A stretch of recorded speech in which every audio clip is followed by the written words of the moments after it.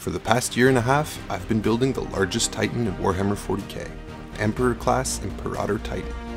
At Warhammer scale, where a human stands little over an inch tall, this Titan stands 7 feet tall, a colossal war machine of incredible power. In previous videos, I constructed the rough shape of the Titan's body, starting with 2 gigantic legs. Next, I built the skeleton out of PVC pipe, making a body and hips to support the structure. Using my epic scale Imperator Titan as a guide, I created a huge platform on the Titan's shoulders, and then blocked in the cathedral-like structure on the back to get the first look at the 7-foot behemoth at its full stature. In this video, I'm going to tackle the toughest challenge yet, making a head that suits this incredible walking fortress. Let's get right into it.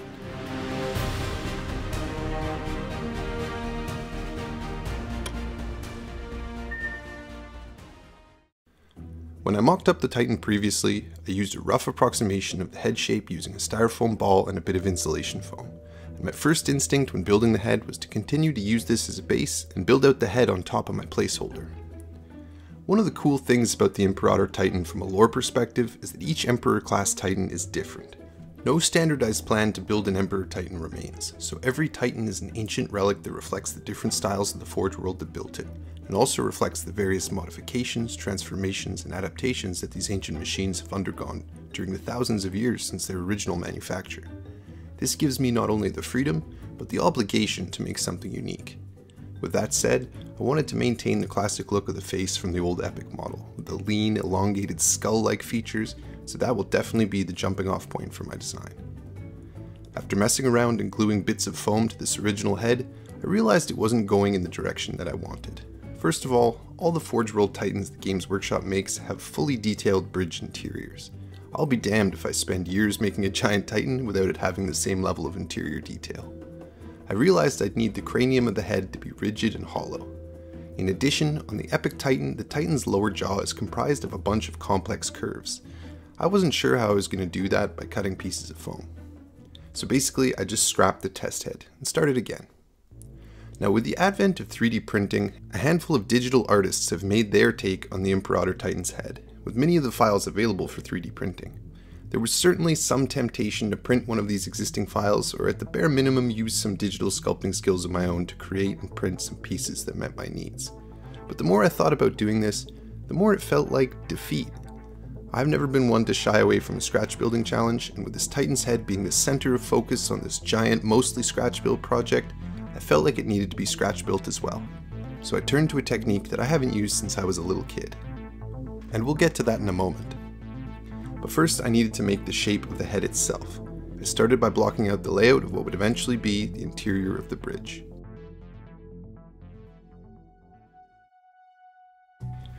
In my research, one of my favorite books that features an Imperator Titan is the book Hell's Reach by Aaron Dembski-Bowden. In that book, the protagonist, a Space Marine chaplain named Grimaldus, visits the bridge of the Imperator Titan's Storm Herald to have a chat with the Titan Princeps who controls the giant war machine.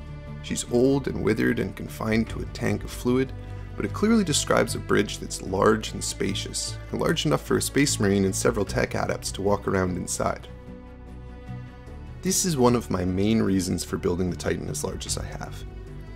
As I mentioned in previous videos, different sources list an Imperator Titan's height at between 40 meters and 140 meters tall. Now at scale, mine comes in at just over 100. But the important thing is that it gives me the space to have a head big enough for a proper interior for the head. I wanted to have a space for characters to come and go, something less like a cockpit and more like the bridge of a starship like the USS Enterprise. Now obviously it won't have that much space, but this floor layout became the footprint for a series of jigs that I made from Chipboard that allowed me to cut the rough shape of the head in several layers with more precision than if I'd just been eyeballing it. With those pieces, I assembled the lower head shape, then glue them together with Gorilla Glue construction adhesive, sticking in some cocktail skewers for rigidity. I used sandpaper wrapped around a curved bit of foam to scour away even more foam, shaping the jaw with the smooth complex curves just the way that I wanted. I also made a rounded cranium piece for the top of the head, gradually using finer and finer sandpaper to achieve a smooth finish. Next, I wrapped the cranium piece in plastic cling wrap, securing everything to a piece of wood with some masking tape. Now this will provide some weight and stability to keep everything in place for the next step. Paper mache. This idea started because of a cool tutorial that I found about making prop masks. Now, unlike the paper mache that I did as a kid that just used flour and water, I used this exterior wood glue, which is supposed to dry in a finish that's hard, waterproof, and sandable. The last time I made paper mache, it was commonplace to have newspapers in the house, but this time I had to go buy a newspaper specifically for this project, which I thought was kind of funny. I used a brush to brush the glue directly onto the squares of paper, then applied them to the form. I made sure to get each piece smooth, not leaving any air bubbles. On the curved front portion especially, I had to use very small pieces of paper, minimizing the chances of folds or bubbles. This step was quite time consuming, but also quite meditative and fun. After about 6 or 8 layers, I thought it was probably thick enough, so I applied a coat of pure glue, then left it to dry thoroughly. I did the same for the lower half of the face as well, and this part took even longer because of the convex shape of the mouth area.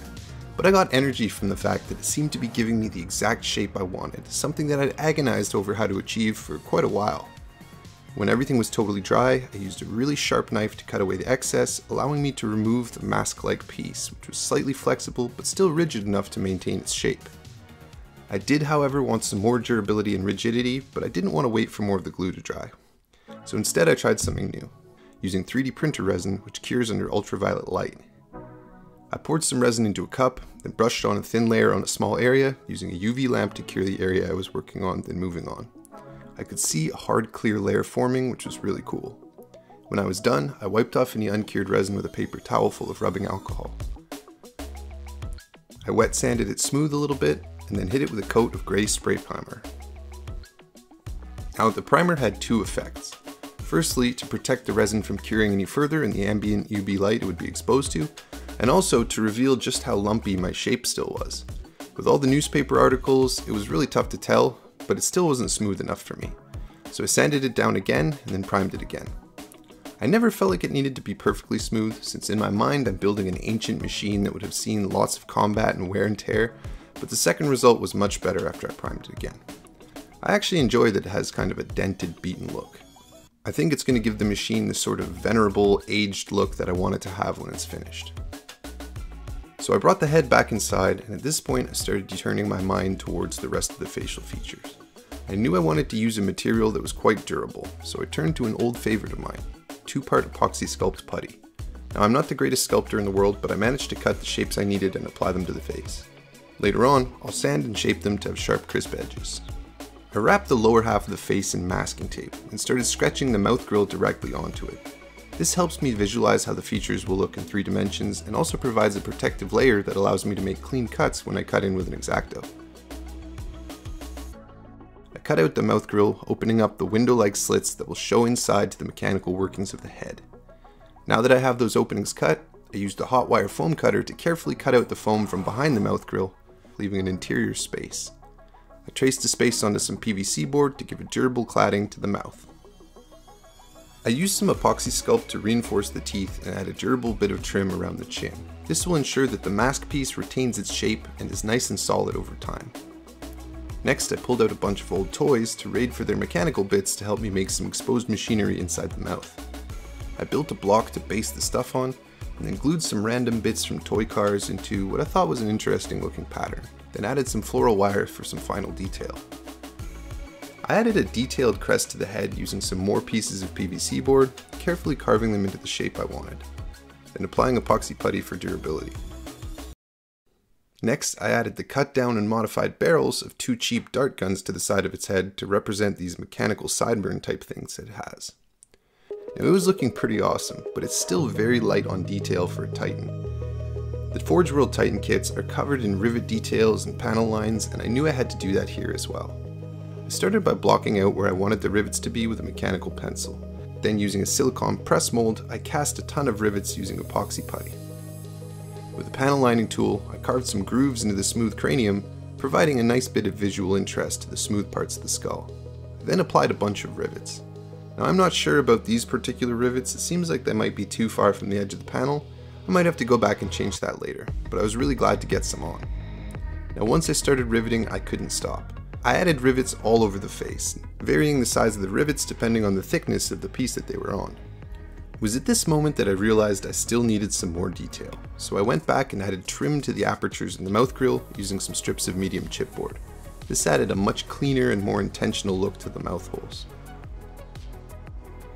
Now, in the Hell's Reach novel, Grimaldus remarks on looking out huge windows from the Titan's head, only to realize that they're the Titan's eyes.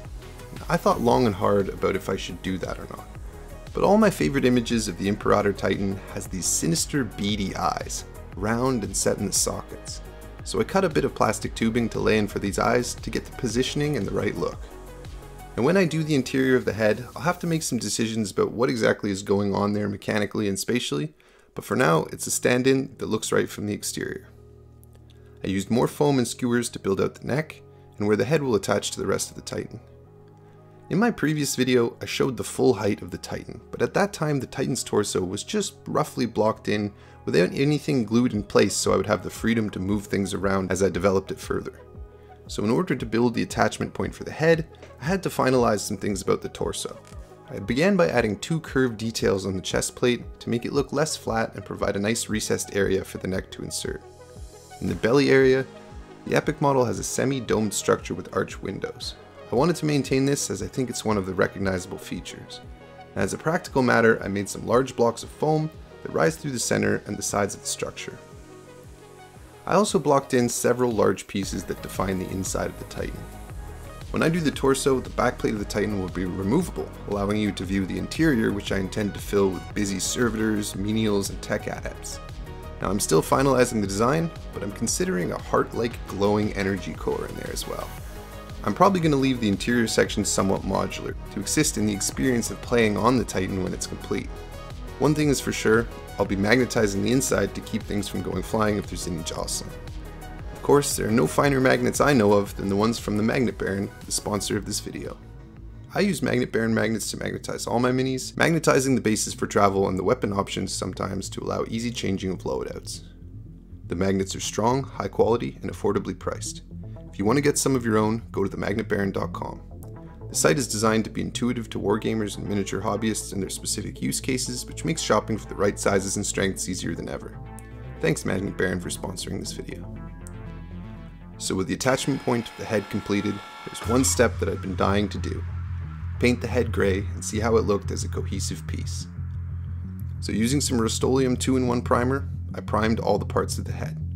I left the pieces separate so I could paint them more easily and eventually detail the inside in the future. And with that, I attached the head to see how it was looking.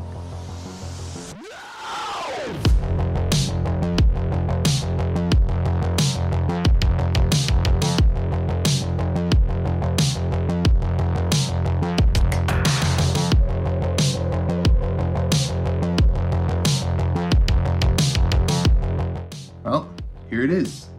I'm really happy with how this head is looking. Eventually I'm going to add some cables and things coming from sort of the under the jaw area and connecting to the back there, but I need to resolve some other things before I can attach those. And if you're wondering why I haven't shown you the whole Titan, like the cathedral bit up above or the legs and hips, it's because I've been hard at work making improvements to those areas as well, and another episode will update you on those soon. So make sure you're subscribed. If you like this video, let me know what you think down in the comments. In addition, if you join my Patreon, you can get your name engraved on this Titan in the finished version or on one of the banners. I'll put a link to the Patreon page below. As usual, a massive thank you to my current Patreons and to the sponsor of this video, the Magnet Baron. Thanks for tuning in, guys. We'll see you next time on Eric's Hobby Workshop.